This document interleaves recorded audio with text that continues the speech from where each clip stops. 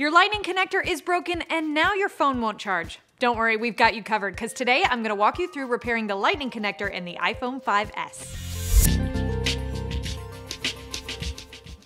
Hi, I'm Gwendolyn with iFixit, and for this repair you're going to need an ice clack, an iPhone 5-point Pentalobe screwdriver, a Phillips 00 screwdriver, a Phillips 000 screwdriver, plastic opening tools, a spudger, an iPhone SIM card eject tool, a 2.5mm flathead screwdriver, and tweezers. I already have the majority of these tools in my Protect toolkit, so I'm ready to get started. When you do your repair, make sure you follow the step-by-step guide on iFixit.com. Not only does it walk you through the complete repair, you can also see comments and notes from other users who have followed it, which can be extremely helpful. First things first, I'm going to make sure that my iPhone is completely powered off. And once I've confirmed that, I'm going to get started by opening the phone and removing the 2 screws by the lightning connector.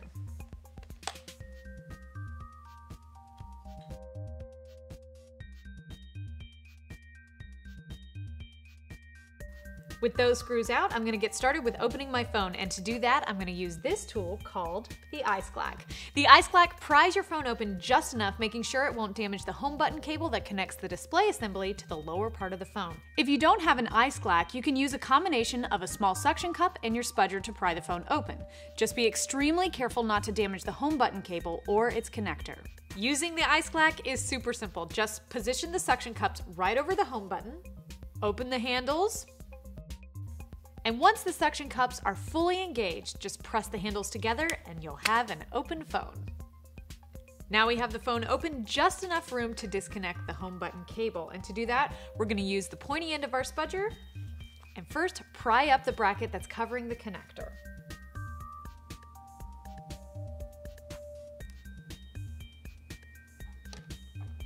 With the bracket cover off, we just need to disconnect the cable. But be careful when you're working with your spudger that you're only prying the connector up, not prying the entire socket.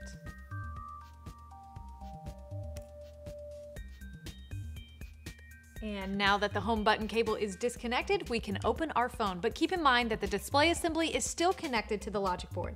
To get it completely off, we're going to need to disconnect all the cables at the top of the phone. But before we can get to the cables, we need to remove the cable bracket, which is screwed in place by 4 Phillips screws.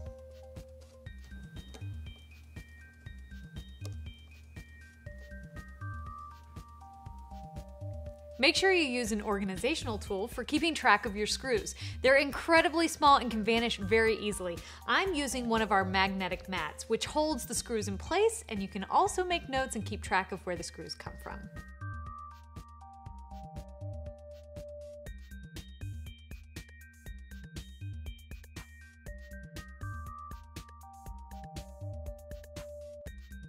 And there are all those cables. To disconnect them, we're going to use the flat end of our spudger.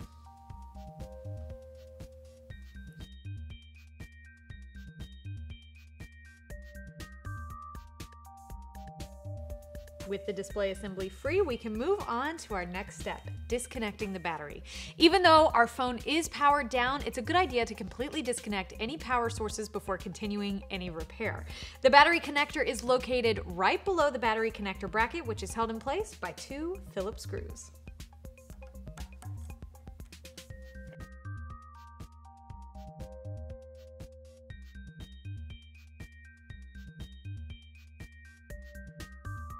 To disconnect the battery, we're going to use the flat end of our spudger to lift the cable up and out of its socket. Make sure you're prying the connector itself and not the actual socket because you don't want to break the connector entirely. Now we can get to work on removing the SIM card. Removing the SIM card is as simple as inserting the SIM opening tool into the SIM card tray.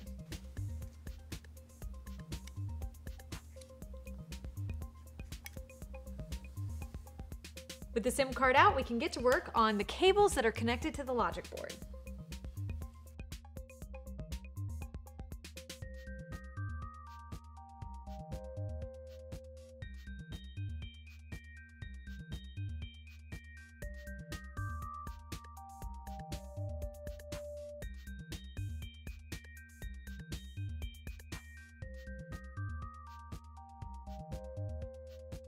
There are a total of 7 screws holding the logic board in place, and to remove those, you're going to need both a Phillips bit and a small flathead bit.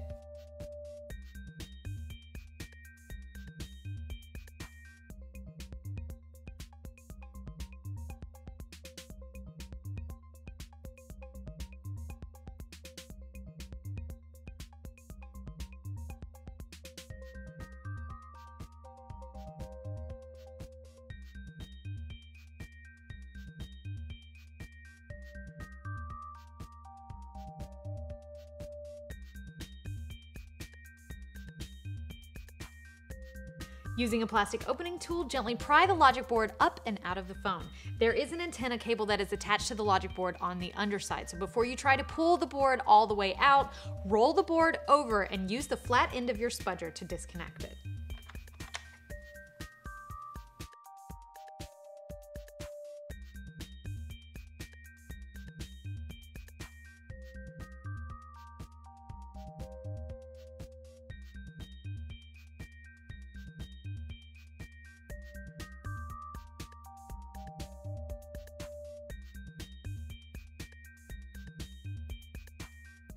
With the logic board out, now we can move on to removing the speaker. To do that, you're just going to remove the 2 Phillips screws and then use the flat end of your spudger to pry the speaker out of the rear case.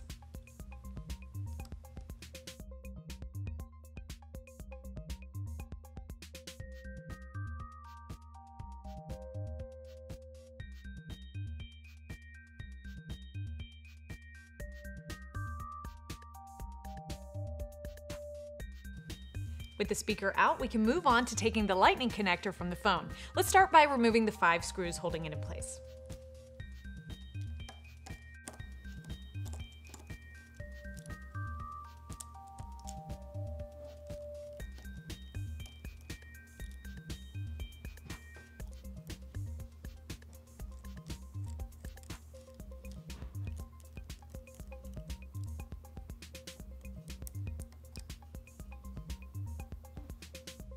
Now that those screws are out, we can use the flat end of our spudger to pry the lightning connector data cable from the rear case.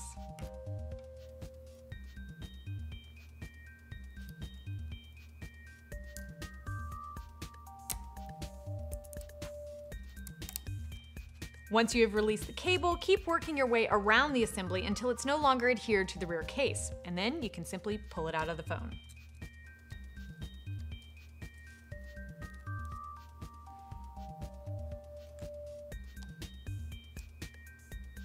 There are 2 small metal pieces, a bracket and a washer, that are easy to lose but are necessary for reassembly, so just be careful when you're replacing your lightning connector assembly. For reassembly, we recommend you follow the step-by-step guide on iFixit.com in reverse.